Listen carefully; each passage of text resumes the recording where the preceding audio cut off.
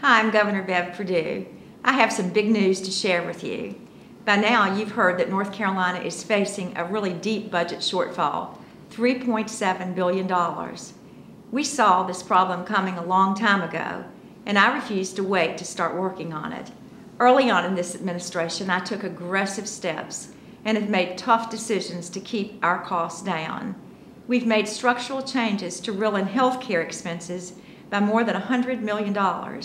We went after Medicaid fraud and we saved $50 million.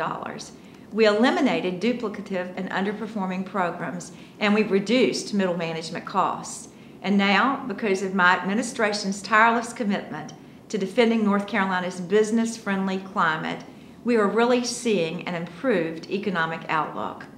My administration's work on jobs and economic growth has meant more than 50,000 new jobs for this state, with an investment of $10.4 billion. That work is finally paying off. I'm happy. Happy isn't strong enough. I'm over the top happy to announce that our estimated budget shortfall for this biennium has dropped by 30%.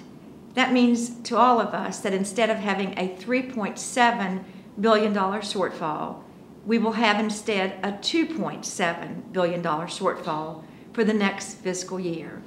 Now, $1 billion less is great news, but let me be very direct. We still have a very steep budget hole to overcome. There will be many tough, hard budget choices made in the next few weeks. Very soon, I will unveil my budget proposal to the General Assembly.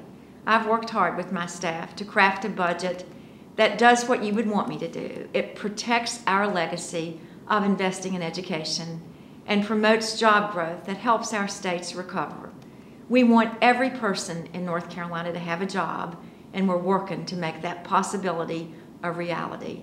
And finally, we continue our work on resetting state government, changing the way we do things for our future.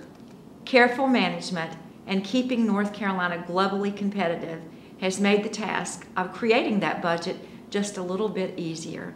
And that's very good news for all of us that call North Carolina home. Thank you very much.